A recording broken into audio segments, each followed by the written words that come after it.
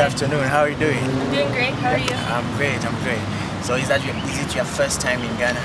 Yes, it's my first time in Ghana. Wow. It's like, how is it like? It's incredible. Had a great time here. Already planning my next trip. That's good. Yeah. What are some of the places that you visited? So far I've visited Cape Coast, Okay. Kakum National Park, and Accra. Accra.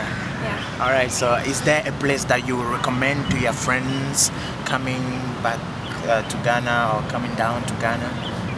Yeah, I would recommend all of it, but if I had to choose one, I think I felt very content and at peace in Cape Coast. Cape Coast. Yeah, Right. near the ocean, very clean ocean, lots of history, and it's calm. So I would recommend that. All right. Is there something new you've learned about Ghana? You being here, like when you're outside, you read a lot of things from the newspapers, from the blogs. You see a lot of things on TV. You hear a lot of things on radio. Is there like something that you have learned more here, or some misconceptions you want to clear about Ghana?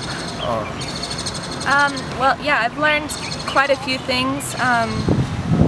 Mostly I've enjoyed kind of learning about the diversity that exists here, all the different people coming from all over, the different ethnicities and their languages. Some misconceptions.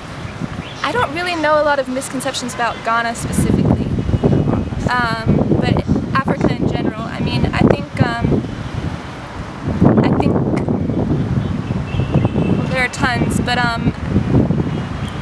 Ghana's a very developed city, and people are very prideful and happy to be here. There's a lot of culture, and I think that would be something that people should recognize more when they think about Africa.